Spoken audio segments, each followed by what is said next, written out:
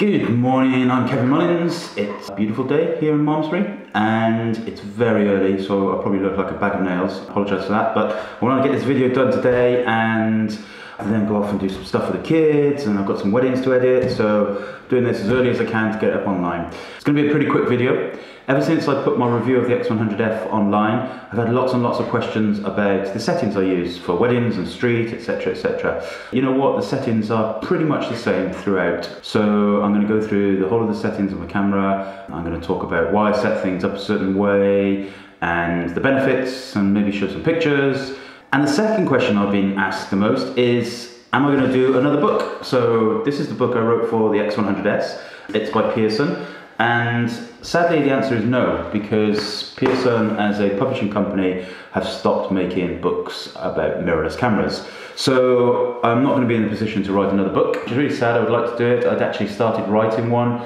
The opportunity's gone away. Maybe there's another publisher out there that will come forward, who knows. I really don't have the ability or the financial clout to self-publish something like this.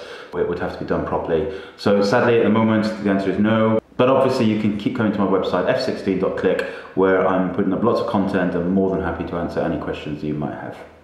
Okay, let's get into the settings. The thing to remember with these settings is that they are my settings. They may work for you, they may not work for you, but I wanted to just go through them because so many people have asked me exactly how I set up the camera. I'm going to go through the settings sequentially where possible, might show some images to explain. I'm going to start with the image size setting, which, as you can see, I have mine set to 16:9 ratio.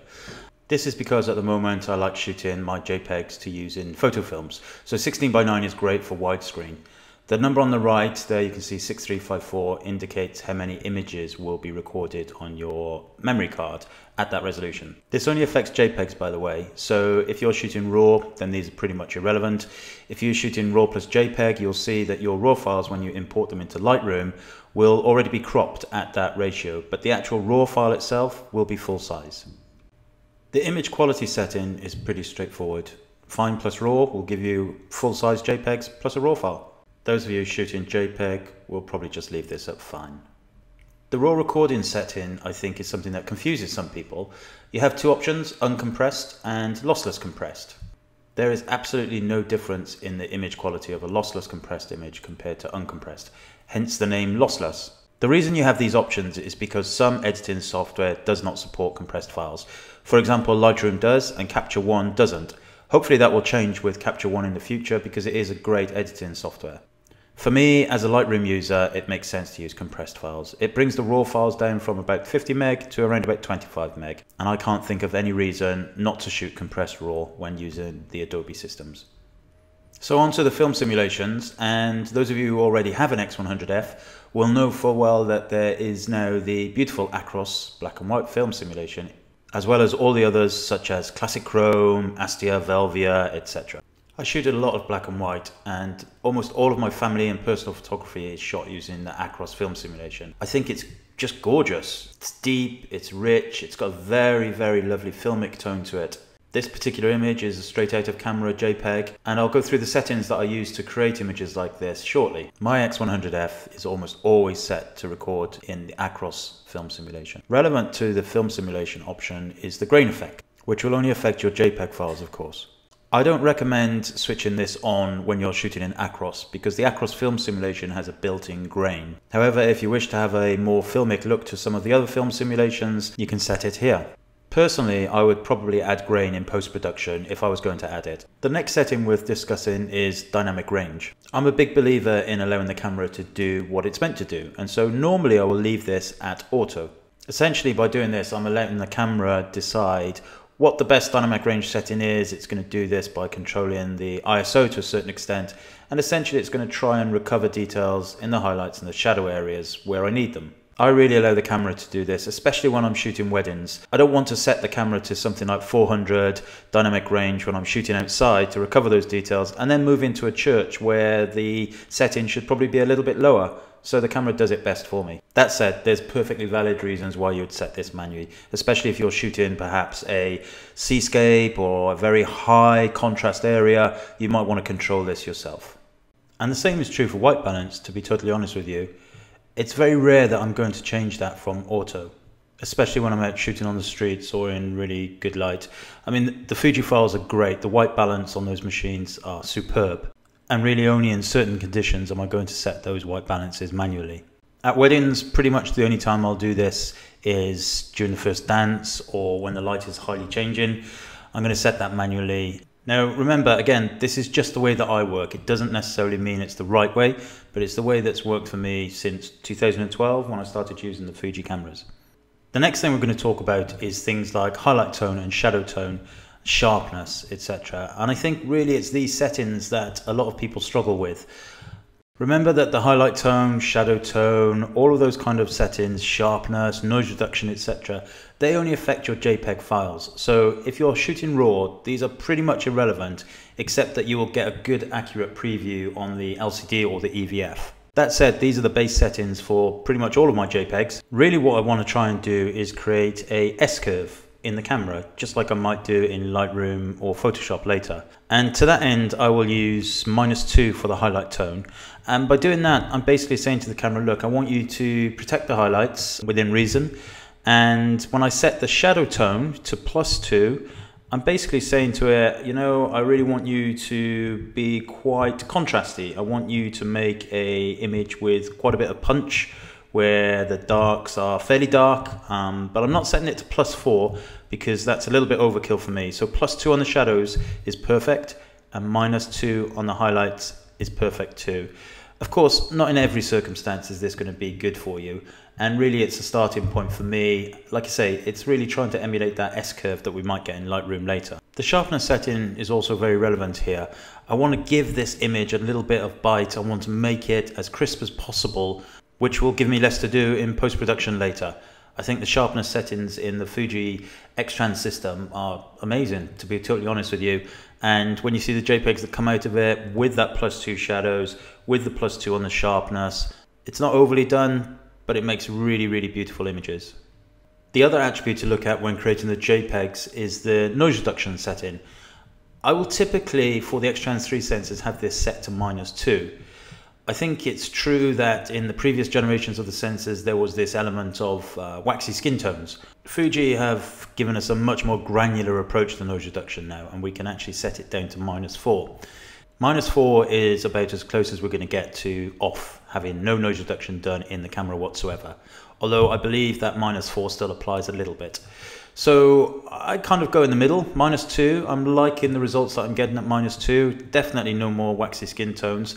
But I do want the camera to do some work when I'm shooting at those higher ISOs. The next relevant setting for me is color space. And this seems to be almost as contentious as the Mac versus PC debate. I basically go for sRGB for a couple of reasons. My monitor is an sRGB monitor color space. My album manufacturer uses sRGB color profiles. And going through Adobe RGB, yeah, okay, you're going to get a little tiny wider color gamut, but you're then going to have to convert it back to sRGB for any web display or printing, etc. So for me, sRGB works. So onto the focus area, and I'm very much a focus and recompose type shooter. I always have been. I use back button focusing, and pretty much I keep my focus point in the center and I keep it at the smallest focus point.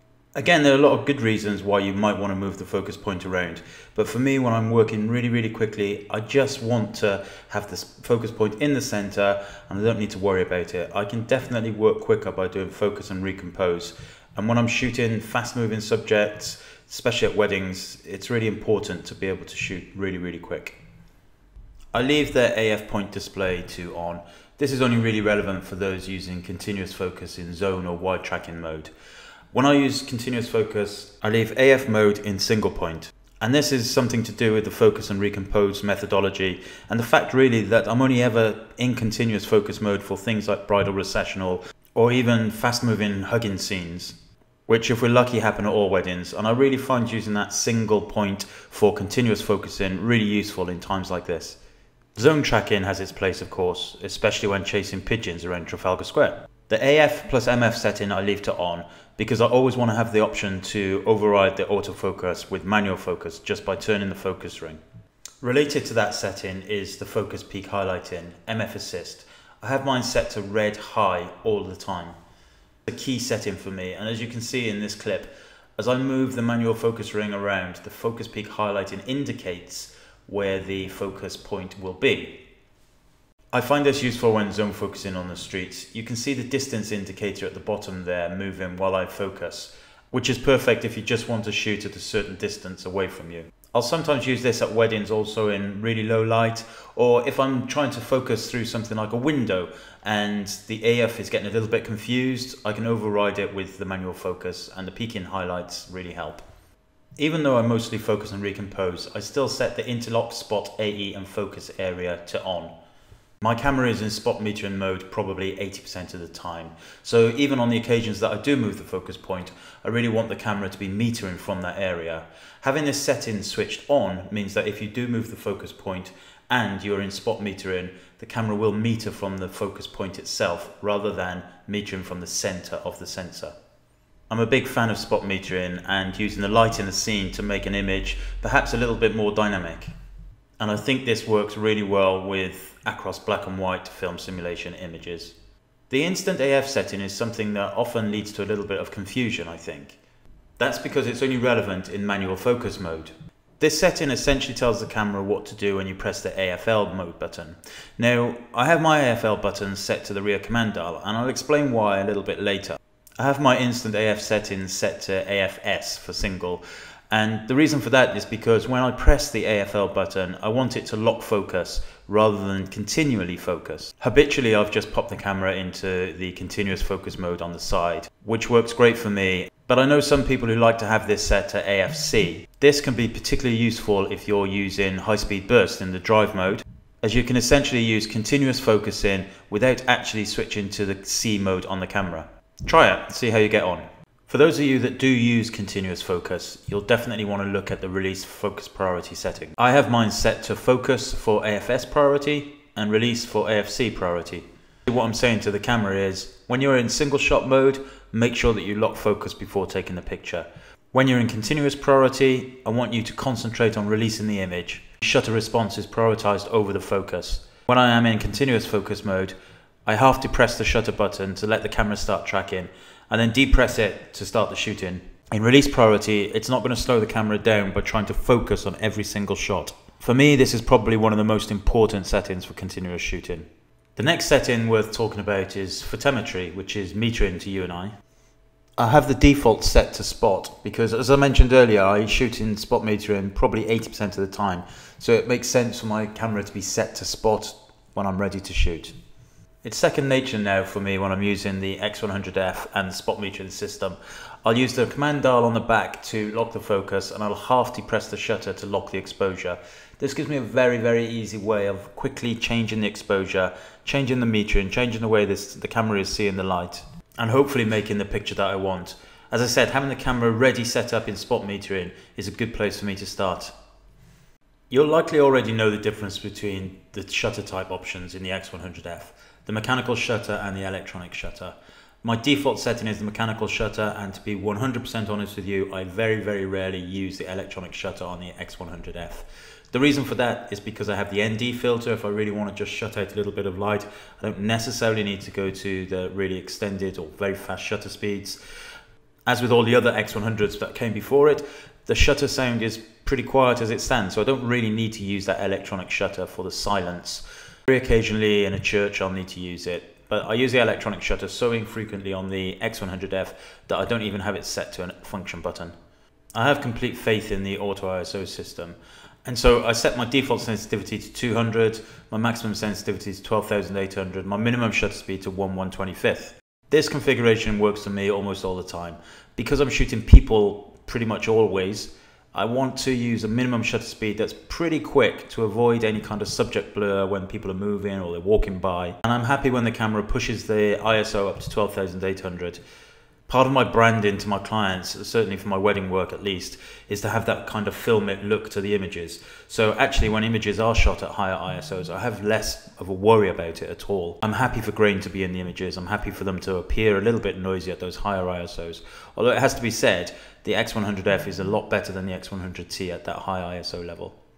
I don't think anybody's going to be using the X100F for professional video production, But you know what? It's great to have it on the camera. It's improved over the X100T. The focus tracking is improved. And it's really nice to just be able to point and use one of the film simulations to make a pretty decent film clip. The intro scene to this particular video was shot on the X100F.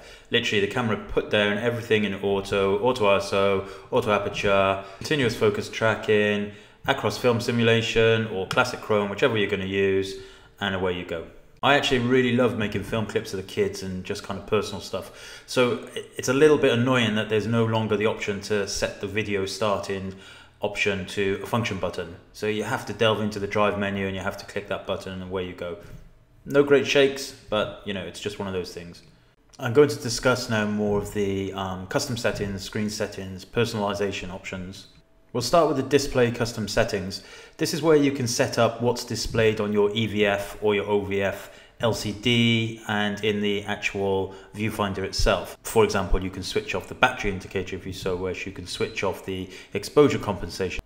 It's all personal preference, of course, and there's a school of thought that believes actually the more of this stuff that you turn off, the longer the batteries will last. But really the only thing that I think is important to mention is the histogram. Especially when you're using the optical viewfinder. I find that if I'm using the optical viewfinder, I just have to have that histogram switched on. When you move from the EVF to the OVF, you're going to lose your exposure preview. You're not going to see the WYSIWYG type interface. So having the histogram telling you where you're blocking out the shadows or your highlights are going over, I think it's a no-brainer to just have that on in the optical viewfinder. Let's talk about the button and dial settings. Let's start with the focus lever. As I mentioned earlier, I typically focus and recompose, so I have this option set to press to unlock. This gives me the option to use the joystick if I need to, but also it restricts it from being bumped accidentally. On to the all-important function settings. You can see that I only use 4 of the available function buttons.